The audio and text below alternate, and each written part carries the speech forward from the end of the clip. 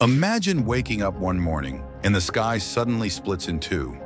A blinding flash of light, a deafening boom, and a shock wave so powerful it flattens millions of trees in seconds. Sounds like science fiction, right? Well, this really happened, and the place was Siberia, Russia, on June 30th, 1908. At around 7:17 a.m., near the Podkamennaya Tunguska River, a gigantic explosion rocked the land. The blast flattened over 18 million trees, wiping out an area larger than some countries, about 2,100 square kilometers. Luckily, the area was so remote that only 3 people died. But the few eyewitnesses who did survive described scenes that sound like the end of the world. One man sitting at breakfast saw the sky split open with fire. He felt a heat so intense that he thought his clothes were on fire. Then came a thundering crash that threw him to the ground as the earth shook beneath him.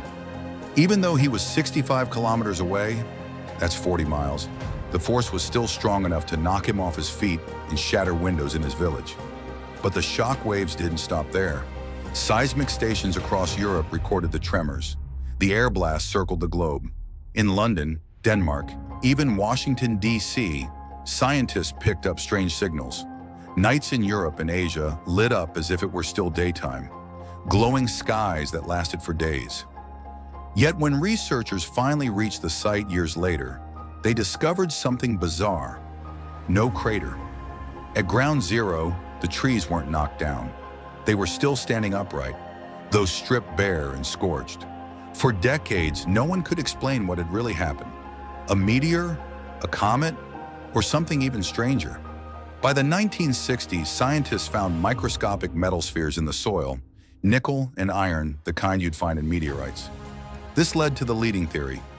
An asteroid entered Earth's atmosphere and exploded in midair, several kilometers above the surface, with a force nearly 1,000 times stronger than the Hiroshima bomb.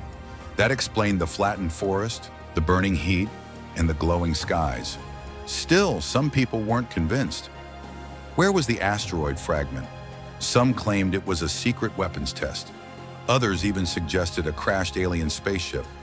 But the truth is, space rocks explode in the sky more often than we think. Most are too small to cause serious damage. But the Tunguska Event shows what happens when one isn't. So here's the big question. What if it happens again? Scientists believe events like Tunguska happen every few hundred years. Next time, let's hope it happens far away from cities, because if it doesn't, the results could be catastrophic. The 1908 Tunguska explosion reminds us of just how small and fragile we are on this planet, and how much of the universe is still beyond our control. What do you think caused the Tunguska event? Was it really an asteroid or something else? Let me know in the comments, and don't forget to subscribe to Baraiz Universe for more mysteries and shocking stories from our world.